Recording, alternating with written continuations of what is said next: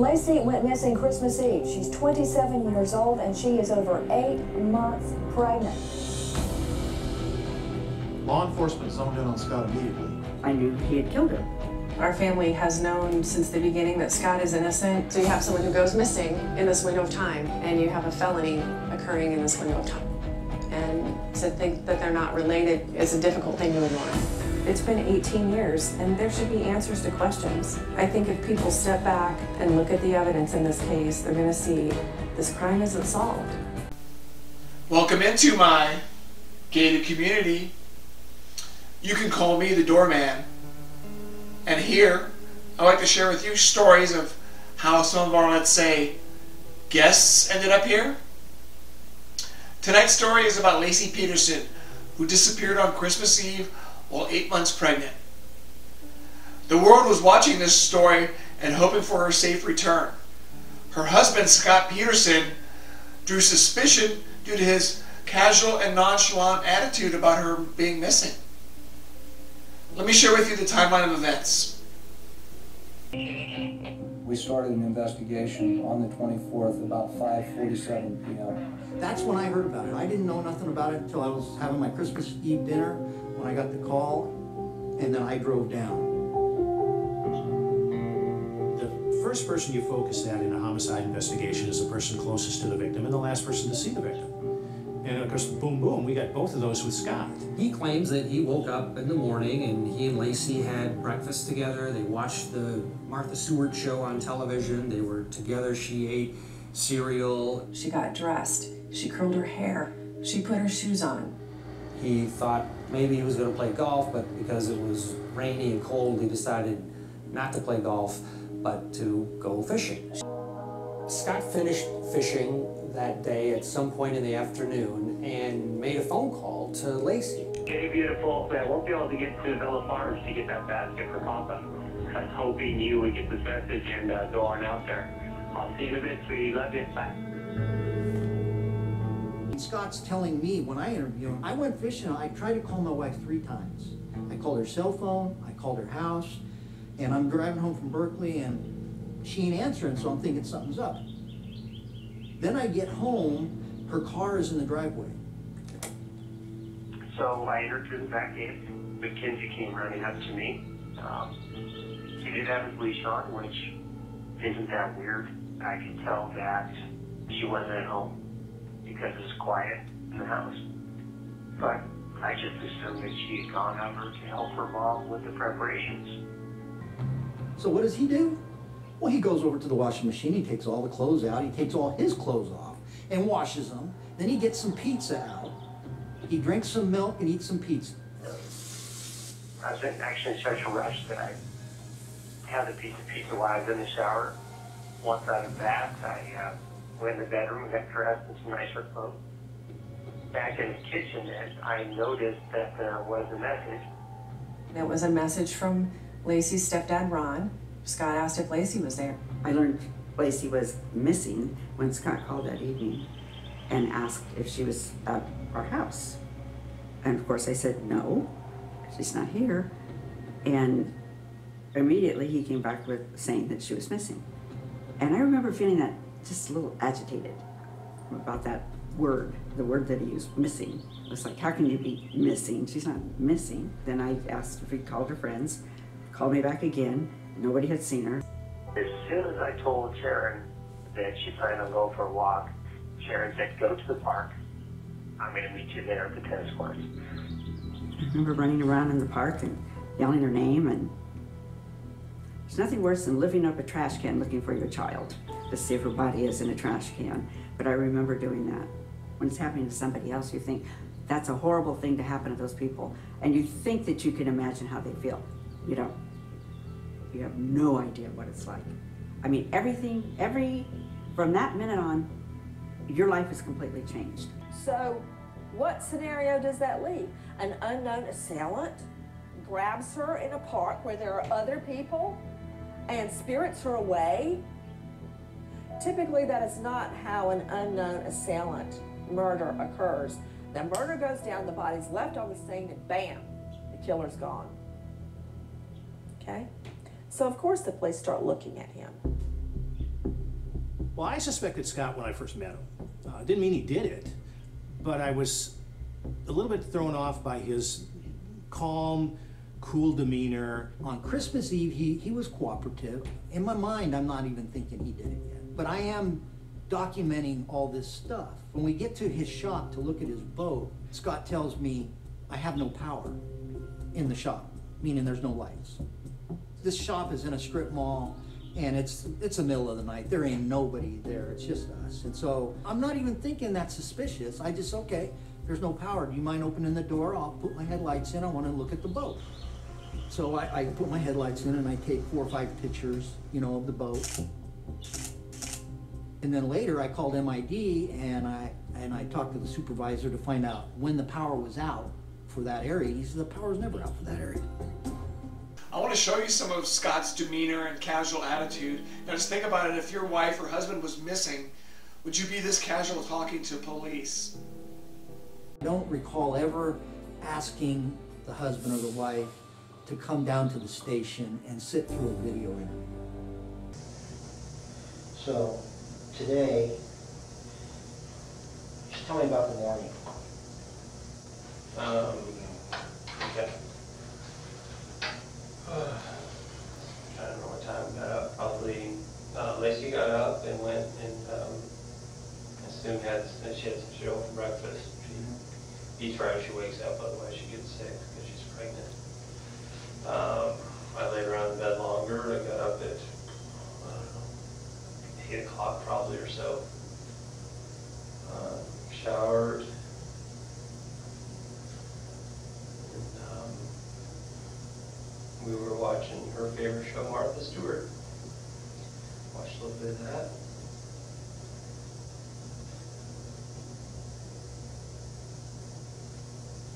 You didn't watch the whole thing though? No. You remember what part you saw? I mean, I don't know what. Yeah. Some cooking deal. I don't know. Cookies of some sort. They're talking about what to do with meringue.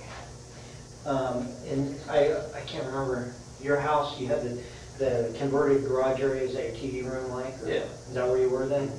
Okay, did you eat any breakfast? Yeah, apple cereal. Okay, and then what? When did you realize you were gonna go fishing? Oh, that was a morning decision. Is either go play golf at the club or go fishing. Okay. Seemed too cold to go play golf at the club, so yeah, just decided to 9:30 or whatever than that. Just told her what she was going to do for the day, and Okay, so Bob, she told you what she was gonna do for the day, yeah. and what was that? She's going to finish cleaning up. Like I said, she's mopping the kitchen floor. Take the dog for a walk, and then she's going to the store to buy for Christmas morning breakfast tomorrow. And that was going to be involved prep. So that was her afternoon, just prepping for breakfast, and she's going to make gingerbread cookies for tonight. He was calm. His demeanor wasn't urgent. He didn't have that sense of urgency that you would expect, that you saw from other people. You guys haven't had any problems, marriage problems. Everything's good. You've been married 4 years. Yeah. He just doesn't seem like the guy whose wife is missing. In the initial hours where normally you would think the husband would be like, stop talking to me and get out there and find my wife. I didn't do it, leave me alone. But he just didn't, he had something about him, and the way he was answering questions, his demeanor was suspicious. Okay, did you drive straight there? I did. Get your boat in. How long do you think you stayed in the water? Felt like an hour and a half or so. Did you have a map for that area, or would you just wing it? A few days after Christmas, Scott Peterson gives an interview to Good Morning America's Diane Sawyer. The interview airs on January 28th, and from the looks of it, doesn't sound like Diane's too thrilled about his story either. About her? Yeah, from December 24th on. Did your wife find out about it? I told my wife. When? In early December. Did it cause a rupture in the marriage? It was not a positive, obviously. It's inappropriate. But it was not something that we weren't dealing with. A lot of arguing? No. I can't say that even, she was okay with the idea. But it wasn't anything that would break us apart. There wasn't a lot of anger? No. Do you really expect people to believe that an 8.5-month pregnant woman learns her husband has had an affair and is saintly and casual about it? Accommodating? Makes a peace with it? Well, you don't know. No one knows our relationship but us.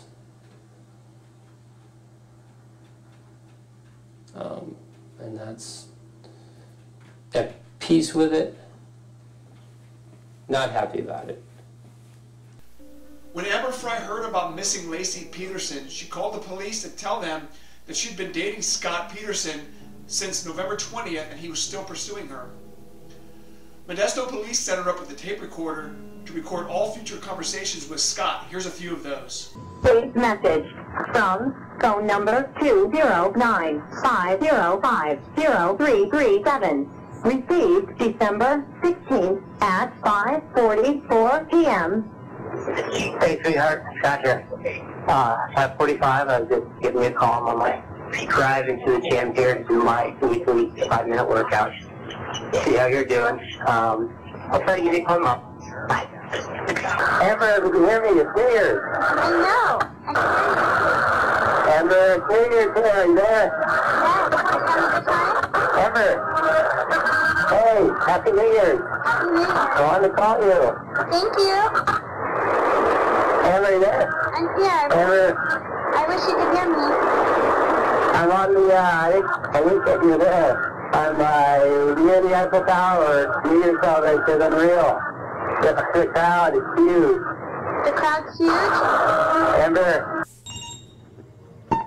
Happy New Year's. Happy New Year. I just stepped out of the room because it's so loud and crazy, and I thought, you're going to be, I knew you'd be calling, and I was like, I didn't want to be in the middle of that because I would not be able to hear you.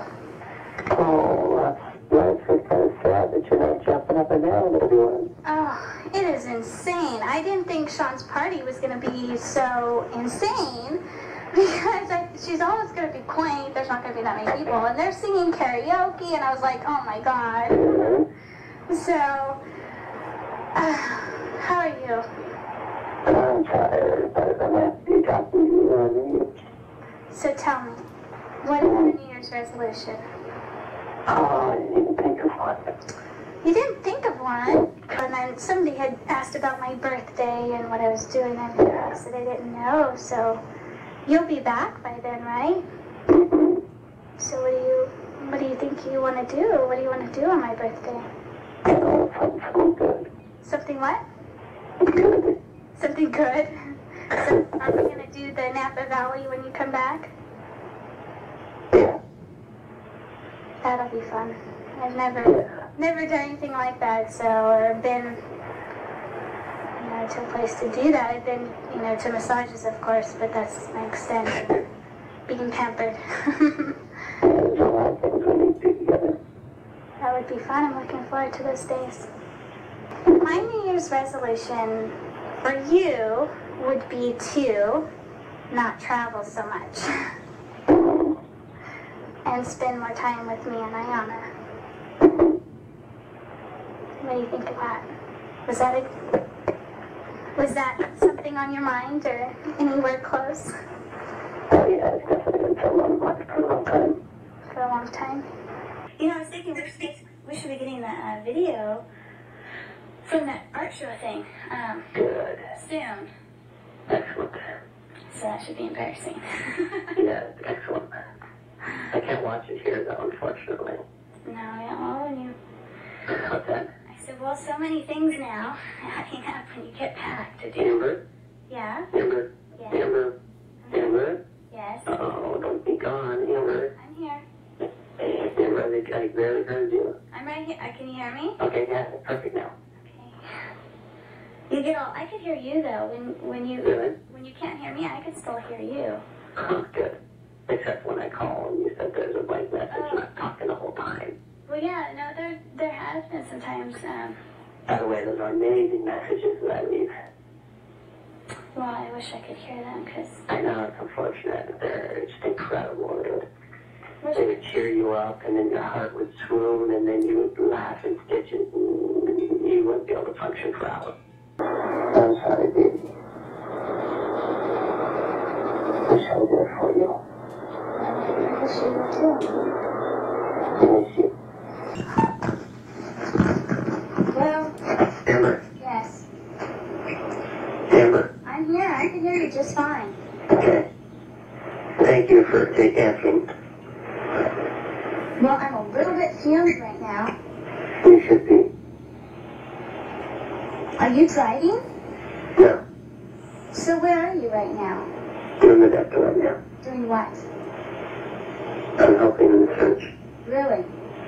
Yeah. I've been putting out fires and helping in the search. Again, so why did you follow through or go ahead and meet me and have this date and do all these things with me and tell me all these things? Why? For what purpose did I serve in your life during this last month? Amber, you changed me since last month. You're so special to me. You're amazing. And I just... And so what, are you telling me your wife was not? I cannot explain it all to you.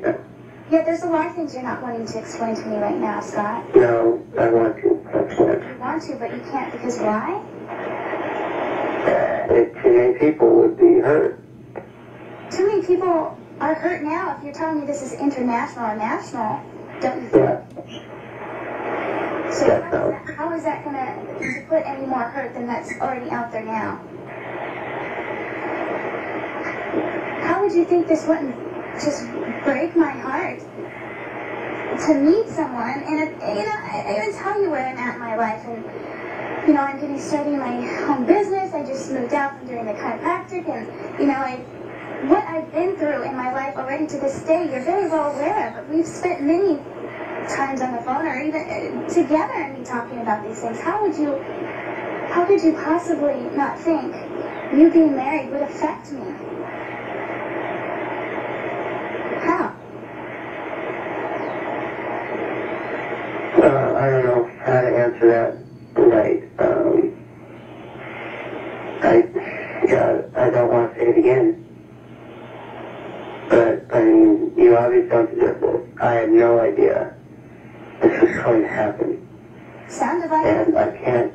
No, Amber, no. Really? I know you can't believe me. And you should, but... I should? I should believe you that no, you couldn't. No, that's not what I think. Her disappearance?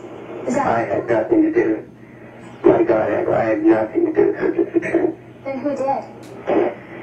We don't have any ideas. Really? There was a robbery here, and, they have Did Robert had something to do with her disappearance? across from the house where she disappeared. There was a robbery, that one. Uh-huh. And? They, Don't steal people, pregnant people for that. I'm telling you, the police, those are the leads they've indicated. Oh, those are the only leads they've indicated? Yeah. Really? Well, they're not sharing anything with me. They haven't what? They're not sharing anything with me. They're not sharing what with you? Any investigation except for the search. Uh-huh.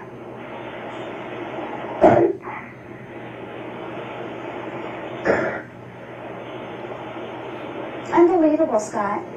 I know. All I could say is how sorry I am that you are going to go through this.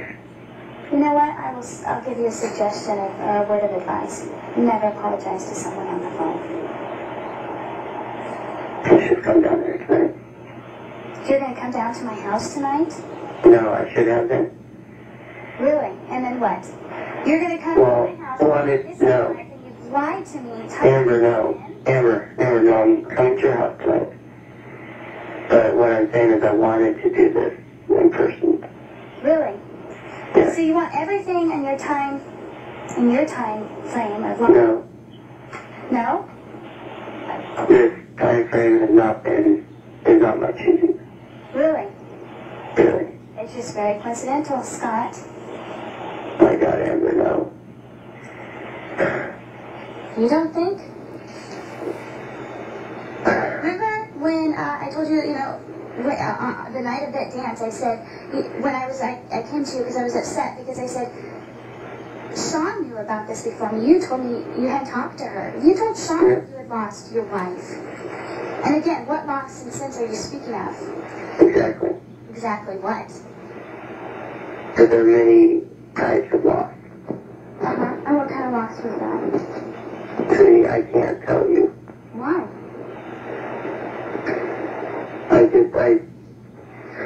I can't ask you to trust me. I can't ask you to believe me. I can't tell you. And I will be able to in the future. If you'll listen to me, then I don't know if you will. I can't ask you to do that. The only thing that would ever make me or change my mind in any way is that she is found alive or comes forward or where. God, I hope she is found alive. We all hope she's found alive. We're all working for that. Really? Yes. You think that's gonna happen? God, I hope In your so. heart, do you feel that she's honestly going to be found alive? I've been losing hope You've been losing hope. the last couple days. Life does not lose hope. That hope never dies until she is found. And how can you call me and talk to me at night and sound so joyous and everything else while you're going, that is just beyond me. Beyond me, Scott. I know you won't believe me, but at night, I haven't slept in weeks. Really? And yes, I have put on a face to talk to you until I can tell you. And when were you Yeah, doing this? When you got back from Europe? No, I want to come down there. And everything else? This didn't even have to come about, Scott. I know, but she disappeared. Why you even developed anything with me, and all these hopes are, plans of futuristic plans together.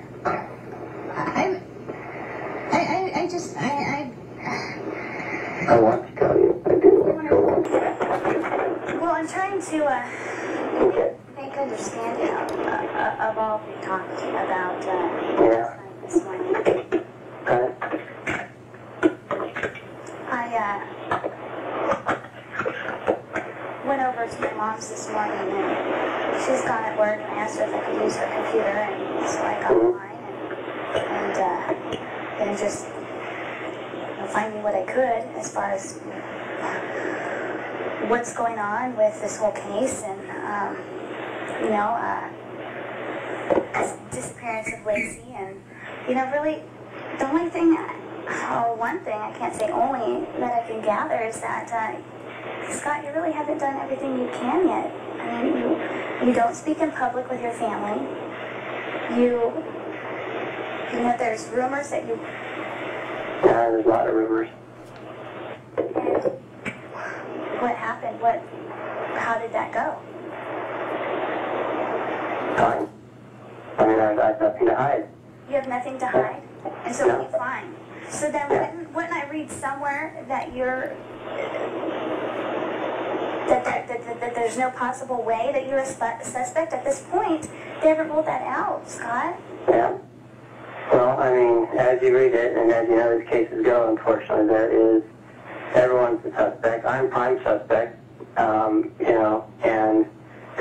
all they say is they haven't ruled me out, they haven't ruled me in, and they they can't talk about the case. Like, and they've searched your house and your, warehouse and everything else, and yeah. Have they found anything? No. Otherwise, I wouldn't be, free. They have so little to go on, and yes, I have not spoken to the press because I am not the focus of this. It's finding Laci that's the focus of this. I know, but you're the husband. Yes, I am. And you haven't went before public to plead innocent in any of this. I am innocent. I don't have to plead it. I know I am. Everyone knows I am. Everyone knows you are. But except for the media. Okay. And it is not the focus of me. We do not want a story of me or the family, or it's the only things important are Laci's description, the reward, the phone number to call if you can help. That is the focus. So, a question. That's why I haven't been in the media. A question. Go ahead, I'm sorry. No, I didn't have to do it. Go ahead. No, that's what I said. That's why. When they did the candlelight vigil, did you see that? They had, the family, our family's on stage. Yeah. Like they were I was in the crowd. Why? Right below the stage. Because the focus is not families. There's, yes, the families are hurting from this. But Laci is hurting worst of all. Hopefully not. But, that is the focus. There shouldn't be, this, worship or, the focus is so much on the family and their pain, but it should be on finding her. I agree with that. It still doesn't make sense to me that you wouldn't, at one point, do that. I did a Good Morning America spot. You did a Good Morning America spot? Really? Yeah. The day after Christmas. And I made the producer promise me that they would show her photo and the number and the reward. And I made her promise me that 4 times. And they didn't. Really? All they showed was me. Well, Amber sure is doing a great job asking Scott all the questions I'd want the answers to, and I'm sure the police would want the answers to as well. And remember, she's heartbroken here because this is the guy she thought was her dream guy now. And then also, think about him. His wife is missing, and he's carrying on nonchalantly with this girl here.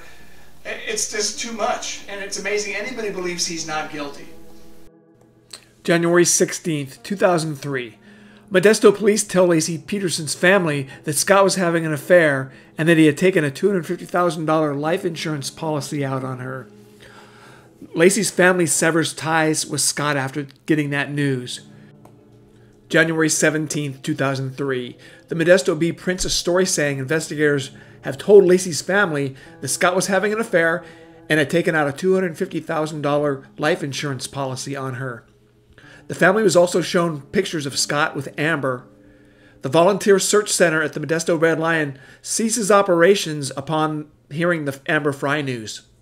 So Scott ends up selling Laci's Land Rover SUV to buy himself another truck because the police impounded his.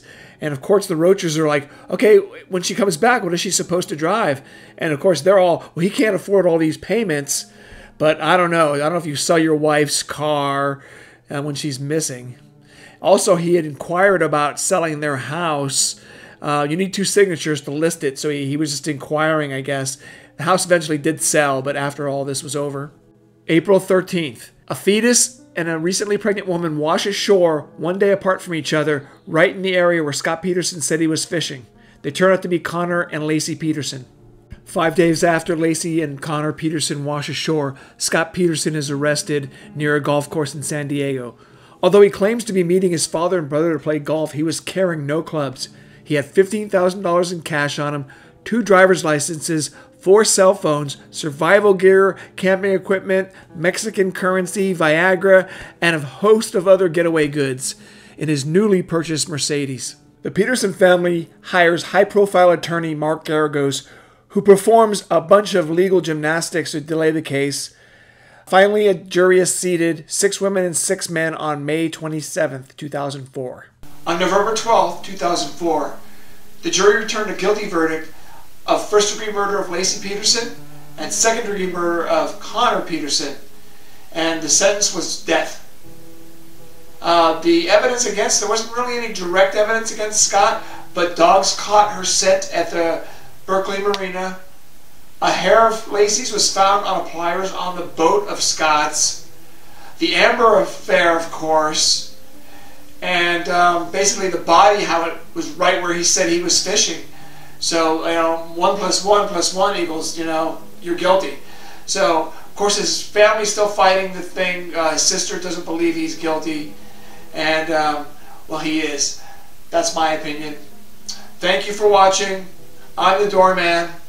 We'll see you next Visitors Day. And don't let me catch you in my gated community.